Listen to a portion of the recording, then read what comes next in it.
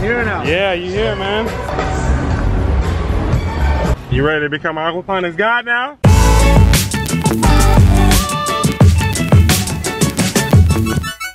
Man, I don't know if Aquaponic is ready for us. I'm ready to show the world Aquaponic, how to grow some vegetables. And once you eat these fresh vegetables, your taste will not go back to the grocery vegetables. That's right.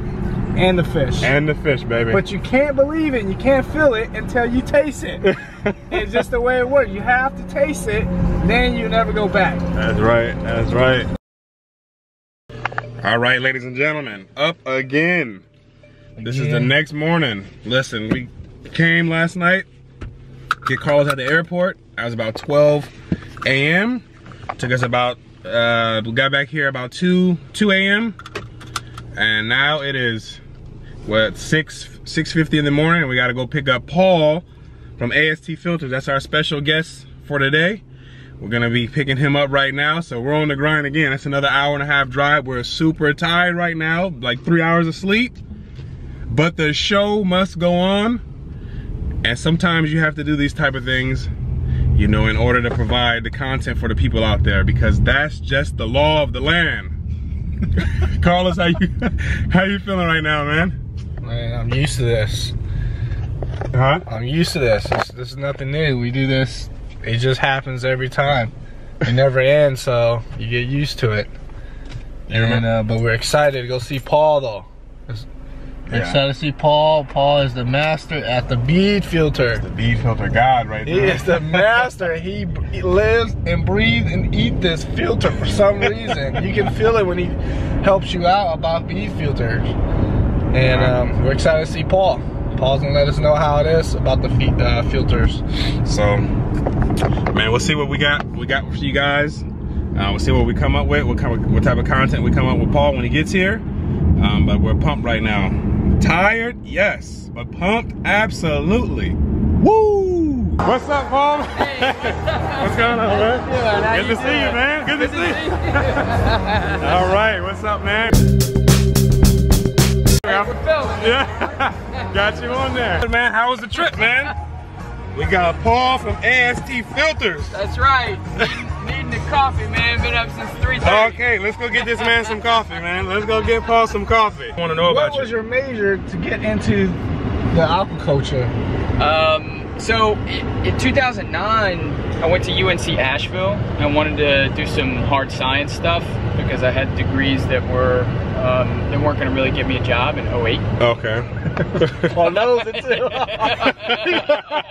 You know your degree's not gonna get you a job. Right. That's crazy. So I wanted to do some hard science stuff, and I knew I wanted to work with fish in one capacity or another, and I thought I was gonna do. I wanted to be a fishery biologist. That's crazy. I was thinking the same thing. Yeah, Carlos was gonna do that. Yeah. Marine biologist. Marine biologist. So that's really what I wanted to do, and I was so sensitive about finding a job that I started looking for jobs before I even really started getting into the major.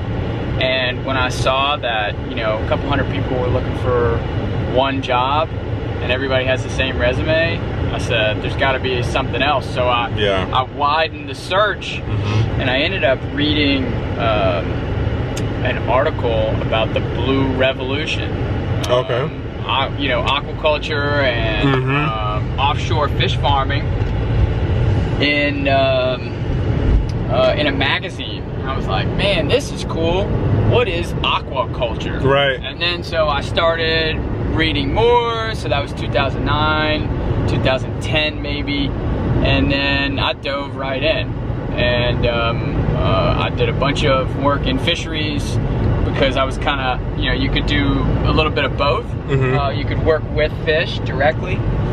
And then I started working in a lab. I ran an aquatic vivarium. Okay. Yeah, and then it was from there. I went to grad school at NC State. Okay. And NC State, I worked as a biologist, and I did work as a technician in aquaculture. Okay. And then it evolved from there.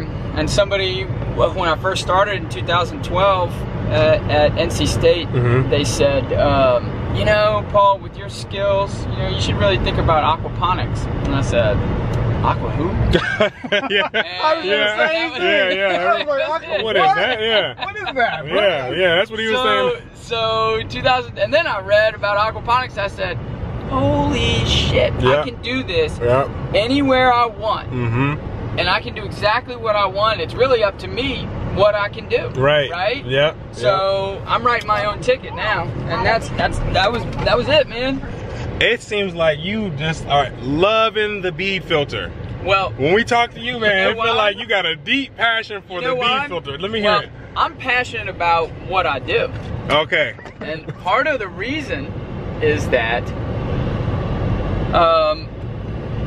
I'm passionate about fish. Yeah. And the bead filters make it so easy. Okay.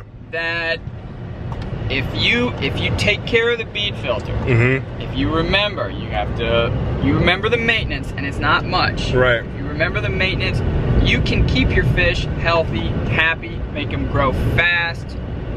And so the reason I like the bead filter so much is because I like the fish so much.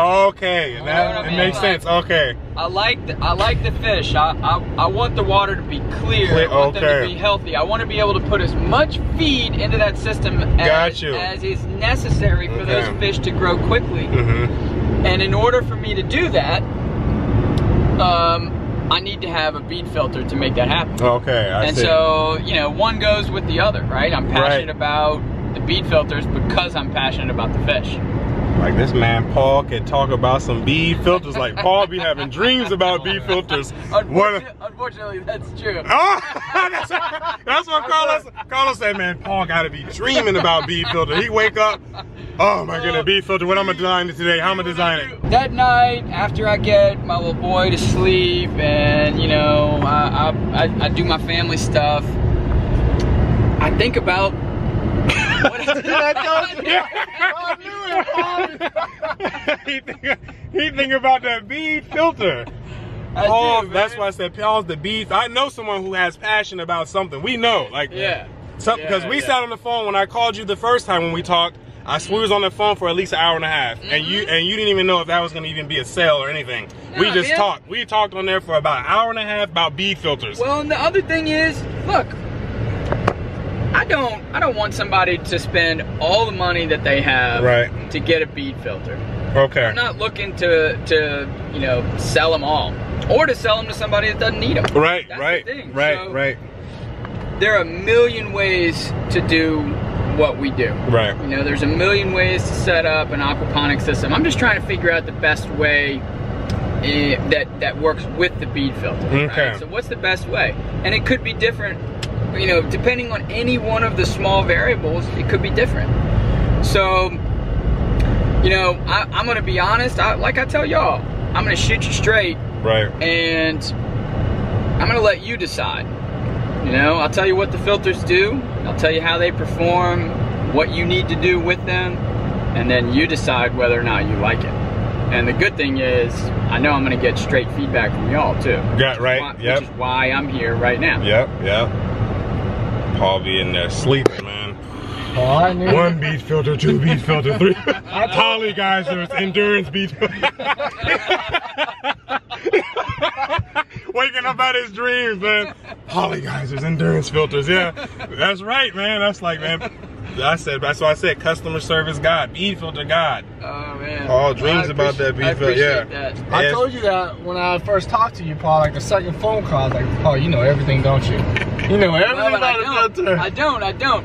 But what I do know is I know the guys that do know everything. I know my boss designed it. It came in out of his head. Okay. Dr. Ron Malone. Okay. He designed all of it. He owns he holds patents on all the bead filters. Okay. And so he describes them all as his babies. So I can call, you know, I talk to him every single day. Okay. And I talk to, you know, consultants that we have are guys that write the books. So, So these are guys that know me, and that if I don't know something, I'll tell you. Right. And I don't know everything, but I know a good bit about what I'm doing. Right. But I know the guys really know it. Okay. You know? So I can touch, you know, grab the phone, call them, and immediately I get an answer, and that's, you know, 30 plus years of experience in recirculating aquaculture. Okay.